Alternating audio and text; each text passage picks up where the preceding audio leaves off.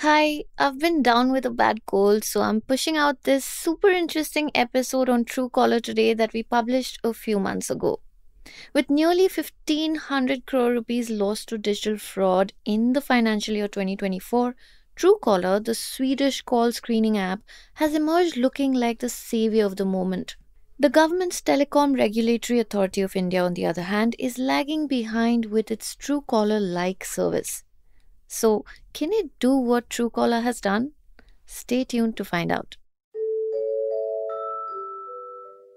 Drashti Singh is a Mumbai based lawyer who has a 12-year-old son. In May this year, she got a phone call from a stranger, a man, saying that her son was in an accident. The man told her that he was taking her son to the hospital and that he would need 30,000 rupees immediately. Now, I know in your mind you're immediately thinking, well, this sounds like a scam. But if you put yourself in Drashti's shoes, it is her son we're talking about. What if it were true? Every minute counts, right? It's a matter of life and death. So she transferred the money and rushed to her son's school. He was, as you may have expected by now, perfectly fine. She tried to call that number many times, but it was already switched off. So she went ahead and did the next logical thing. She lodged a police complaint. And the next step? Report it to the telecom authority or Trai, right? But that's not what Drashti did, nor did any of the other tele-scam victims that we spoke to. In fact, they seemed pretty clueless about going to try for telecom frauds. But they all knew Truecaller, the Swedish call ID app. So they reported all these numbers to Truecaller and not Trai. So Truecaller seems to be basically stepping in to do what Trai should be doing, right? But of course, it is also taking full advantage of this. It is using this opportunity to make money from both users and other businesses. Also, very important to note here is that while Truecaller may be looking like the hero in this situation, it is a private company after all. And its success in India is also built partially on how inadequate privacy laws are here. The company has been accused of breaching data privacy norms in India. So, what is the government up to?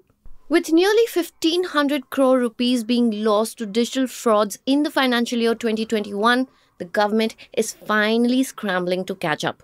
The new government's first 100-day plan includes enabling Trai to tackle spam and scam calls. But can Trai match up to Truecaller? Welcome to Daybreak, a business podcast from the Ken. I'm your host Nigdha Sharma and I don't chase the news cycle. Instead, every day of the week, my colleague Rahel Philippos and I will come to you with one business story that is worth understanding and worth your time. Today is Monday, the 8th of July.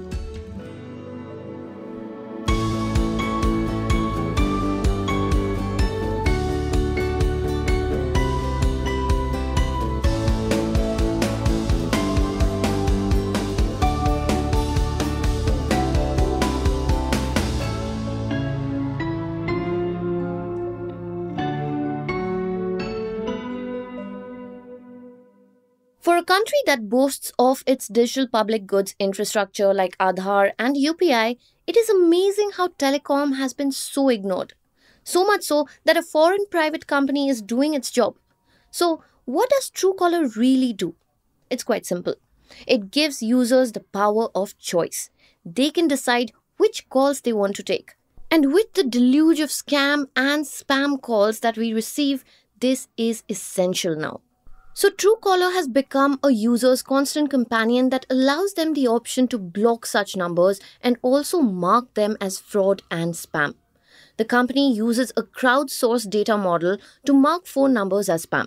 My colleague Ronak Kumar Gunjan spoke to two former Truecaller executives. They said that they did not know exactly how many such markings were required for the company to push a phone number into the spam basket, but one of them did say that it varies according to the type of scam. Truecaller is basically offering welfare as a service. It offers a premium subscription starting at 132 rupees, and with it, you get features like zero ads, call recording, and a lot more. In the March 2024 quarter, Truecaller generated over $1 million in monthly revenue from its nearly 2 million premium subscribers in India. This is a 20% increase in average revenue per premium user in India compared to the same period last year. But there is a flip side to this. Stay tuned to find out.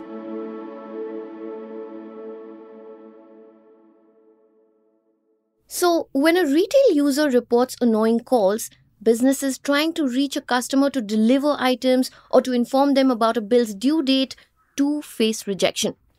Truecaller saw an opportunity here to make itself another revenue stream, an enterprise division.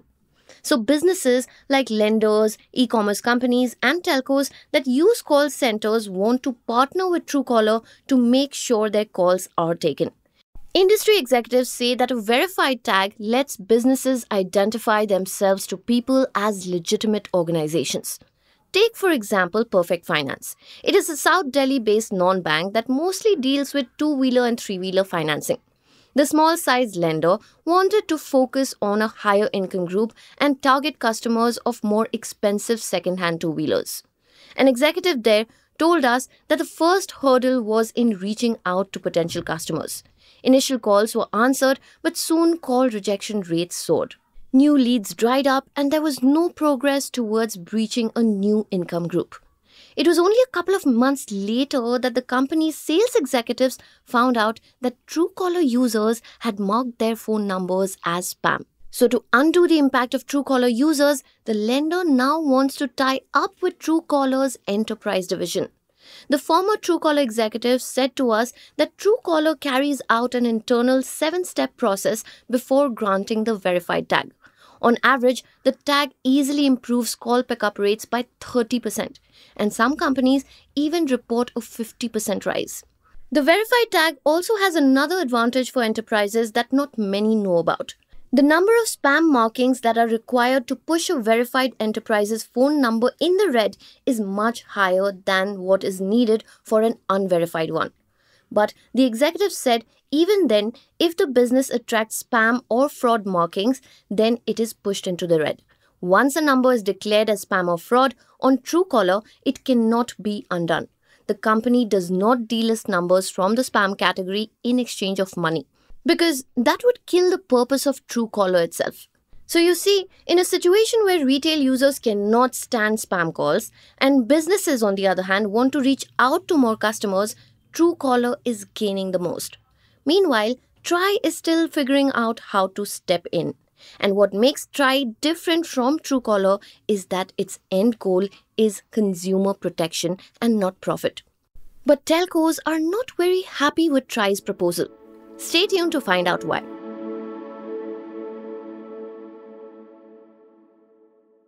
So, Trai is now pushing for the quick implementation of something called the Calling Name Presentation Service or CNAP, which has actually been in the works since 2022. But before I tell you what it is, just a quick reminder, India has the world's second largest telecom network with 1.2 billion subscribers.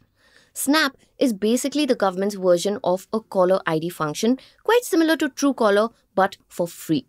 This month, telecom operators like Bharti Airtel, Vodafone Idea and Reliance Jio launched trial sessions across states such as Maharashtra and Haryana. Now Trai wants to zero in on a launch date for CNAP, and it also wants to make it compulsory for all. And this is what is bothering the big telcos. So the plan for the telecom operators is to help share a caller's identity with the receiver and give them the right to make an informed choice about receiving calls. Now, unlike Truecaller's crowdsourced model, telcos will be using the KYC or Know Your Customer data of users shared during SIM card registrations. A Vodafone executive told us that this addresses the issue of wrong names popping up on the phone screen, which often happens with Truecaller. But the concern here is privacy. They said, and I'm quoting, "If the proposal is implemented, it will become compulsory for all. Where is consent? There needs to be an opt-in service. Not everybody wants to share their identity with others." End quote. In the case of Truecaller, people have that choice to download the app or stay away from it. Trai, too, needs to come up with such an option. But in either case, it is a lose-lose for the end user because they will have to part with their data irrespective of whichever service they opt in for. A senior Airtel executive said that telcos had opposed the umbrella launch of this service. They had even proposed to restrict the feature only for commercial calls, that is, a receiver should know which company is calling them, much like Truecaller for business. But now, with the Snap plan, the responsibility has transferred from Trai to telcos. It has asked them to specifically cater to consumer complaints related to spam calls by creating a dedicated team if they don't have one already, and also making their websites more user friendly. So for now, Trai seems to think that the best way to do this is to pass on the challenge of tackling Truecaller to the telcos. Hang on, because this episode is not over yet. Coming up next, Daybreak Unwind.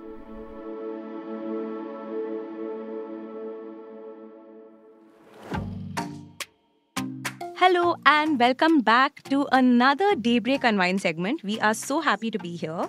Like you know, it is Thursday and Snigdha and I are here to help you, but more importantly, to help each other figure out what to do over the weekend. Right. Whether it's you're chilling at home reading a book or watching a movie or a TV show, or, even if you are up for it, which I don't think I will be this weekend, stepping out to check out a cool new place in town, whether it's a bookstore or a restaurant, The reason Sigdha is saying she's not feeling up to it is because, if you're in Bangalore, you know this. The weather's been all over the place and both of us have taken turns to fall terribly, terribly ill. Yeah. So it's a good thing that this week's theme is conducive to staying indoors. Our theme this week, and I have to admit, I'm very, very excited. I would go as far as saying that this week's theme is my favorite so far. Ooh, okay. We asked you to share your favorite coming-of-age films, books, TV shows. And can I just say, you guys did not disappoint. That is true. There are some really good recommendations that we have, and some of them are, Rahil and my personal favorites, and some of them are quite new, so that's a great mix. But before we get there, Rahil, why are we talking about coming of age? Okay, this is my favorite topic to talk about because coming of age, like as a genre, all these like films and movies and books just bring me so much joy. Okay, it generally captures kind of like a period of transition, right? From youth to adulthood. So all those big life changes. And the thing that I really love about this genre is that more often than not, it's capturing some really messy bits of life. Exactly. Yeah, you know how growing up is this really complicated, beautiful, but like very, very messy experience, right? There are all those intricacies that sometimes are just so hard to put down in words and kind of describe for yourself.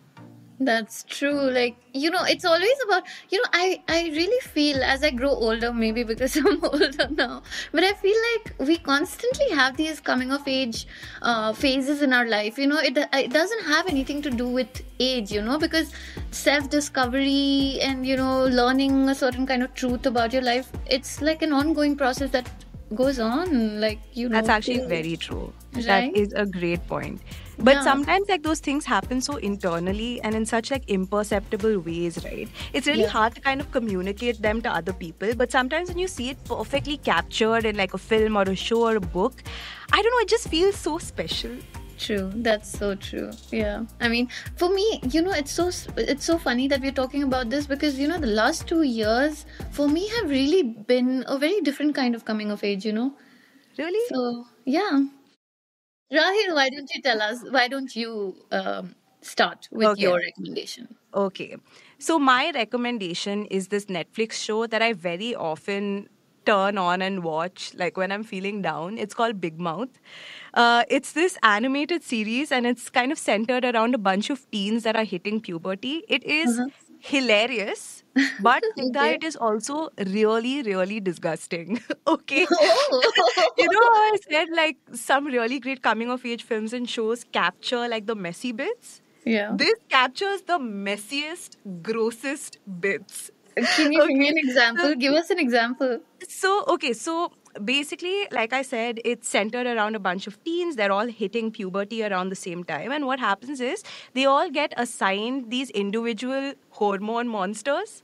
No one addresses the fact that it's weird, but it's there. Everyone has their own hormone monsters and they're all like these invisible friends that they have. And they have a very big role to play in the whole show. So they're kind of guiding them through puberty, but in real, it's basically like your hormone monster is a manifestation of puberty and the disgustingness of puberty. Okay. There This are is such a great concept. it's great. If you've not Yeah. watched it, I would definitely recommend checking it out. It's a very specific kind of humor, but it's a kind of humor that I enjoy. So yeah, Mm-hmm. I'd love to know what you think, Stigda, and what our listeners think also. If you've checked it, if you watched it, or if you watch it, over the weekend, please write to us. I love talking about Big Mouth, but yeah, just for a little more context, there are 7 seasons of the show, and each season the cast grows a year older. So you literally see them transition from like gross, grubby teenagers to like slightly less grubby young adults. And it's great. So much fun. That's amazing. I'm definitely going to check it out. Snigdha, I'm so excited to hear your recommendation this week. Okay, so I have two. One is a Okay. book, and it's called "The Lives of Girls and Women" by this very famous Canadian writer called Alice Munro, who actually just died this year, I think Yeah. in May. Mm-hmm. And she's of course brilliant. I love short stories. I love Alice Munro. Anybody who likes short stories will definitely know Alice Munro. But this one is a novel, the one that I'm recommending. And they often compare her to Anton Chekhov because Wow. of the brilliance of her writing. But again, I really don't like those kind of comparisons. Alice Munro is Alice Munro and Chekhov is Chekhov. But okay, getting to the book. So I have very fond memories of reading it for the first time. I think in my early 20s, and that was also another coming of age phase of my life. And somebody actually, it's so funny because it was my first visit to Bangalore and it was my first visit to Blossoms, and someone bought Ah. this book for me, and then I went back to Delhi and I read it. And it's about a young teenage girl who's actually, it's semi autobiographical. So a lot of it is based on her own experience growing up in rural Canada. So this young girl, she's growing up in rural Ontario, and her father's a fox farmer. So, Oh she's wow. grown Okay. up around nature and wild. And, as you're reading the book, you can kind of see how it's shaping her. It's very, very beautifully depicted. And then she's growing up with this very interesting set of people. Her father is a very unique character. Then her mother, and this is early 40s, right, that we're talking about. So, like, and it's a rural place, everybody goes to church, but then her mother is this outlier. She's an atheist, and she believes in science, and she sells encyclopedias. So she goes around everywhere selling encyclopedias, and she takes her job very seriously. So it's very beautiful, the mother-daughter relationship, the father-daughter relationship. And again, her mother's one of my favorite characters in the book is her mother's best friend. And Oh. I don't remember her name, but she's this very different, among all the people who live in that area. She kind of stands out because she's like really independent. She's very open about her desires as a woman. Um, and how all of these people kind of shape this little girl. And then she has her friends, and there's also a small town scandal involved. It's such a good book. I love She that. I'm definitely captures, going to check that out. she captures growing up as a girl, like, and turning into that woman, and all these learnings that you have. It's just so beautiful. And your second recommendation is kind of linked to that too, right? Yeah, actually, yeah. It's you watched this movie, Rahil. I love It's this movie. it's a beautiful movie. It's called Lady Bird, and it's directed by Greta Gerwig, and it's got Saoirse Ronan, who does such a fab job, right? And it's about, yeah, growing up. She grows up in some. Where does she grow up, Rahil? Do you remember that? Uh, Philly? No, not in Philly. I remember she was dreaming of moving to the big to Exactly. She wants New to go to New York. York. Yeah. And she's obviously not in New York, but that's her dream. And then she's a teenager, and her relationship with her mother, and the intricacies of, a mother-daughter relationship again is so beautifully shown. Like the fights that they have, how she's always looking for her mother's approval, but her mother is a working class woman, so she doesn't have the time for emotions, right? And she just feels so misunderstood the whole movie. Exactly. And you're just watching it and you're like, oh my God, like, get over yourself. And at the same time, relating so hard to it the whole time. Where you're Exactly. like, I know I was this like teenager who was like like one full on rebel without a cause and so like You remember that intense. scene? There's this such a good scene where they're fighting in the car. Her mother's driving, Oh my God. And she just and jumps out. and she just jumps out. Oh my God. And Timothy Chalamet plays the perfect. I mean, sorry to use this word, but this is a common word now. I mean, better get with the program, people. It's called fuckboy. So he's like he's like the perfect fuckboy, that she kind of falls for and then falls out of love with, right? It's Yeah. very nice. And Rahil, you saw it with your mom. You told me. I did That's so because I nice. think for me, Ladybird was that mother-daughter relationship. Like that defined the movie for me, and I related so hard to it. So my mom and I watched it together, and she loved it just as much as I did. That's So so yeah, nice. great recommendation. Love Ladybird. All right. Shall we get to our listeners' recommendations Let's now? do our listeners' recommendations. The first one I'm really excited about, Snigdha. Mm-hmm. Atish Diore, one of our listeners from Nasik. I'm terribly sorry if I've mispronounced your last name, Atish. He has a great recommendation for us. He's recommended a Marathi author and playwright called P.L. Deshpande. And I have to admit, I Ooh. was not familiar with his work. Yeah. But please listen to Atish, and I'm sure he will inspire you to look up P.L. Deshpande's work just as much as he inspired us to. Hello, people at the Ken. So my recommendations are from this Marathi playwright and author called P.L. Deshpande, or as we like to call him Pula. He's known for his satire and social commentary. He's quite well known in Maharashtra actually. His most notable work would be Vyakti and Valli, ती Fularani, and Batatachi Saal.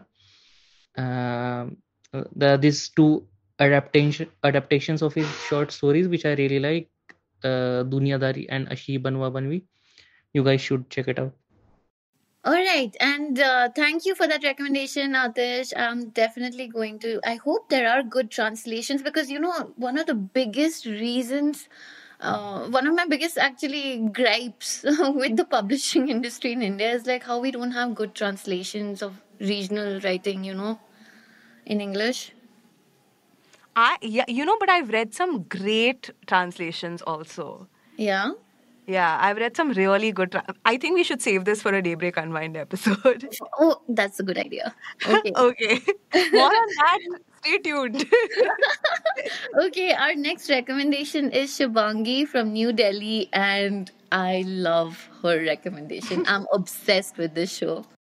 Hi, I'm Shubhangi, and my recommendation for the theme coming of age is this funny, heartwarming, and brilliant show called The Derry Girls.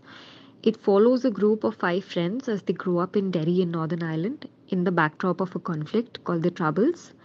The show does a fantastic job on focusing on friendship, growing up, and what it means to be a teenager.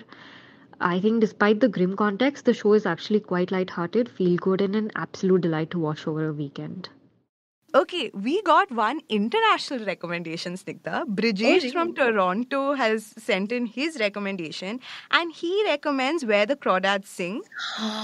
Oh my god, another Love it. very beautiful movie. It's Just based on a book, right? book, yeah, but it's Yeah. based on a book.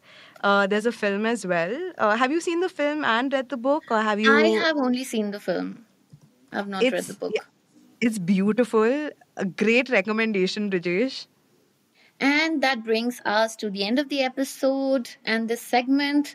We will finish off with our theme for next week, which, as many of you may have already guessed, it's your favorite translated novel.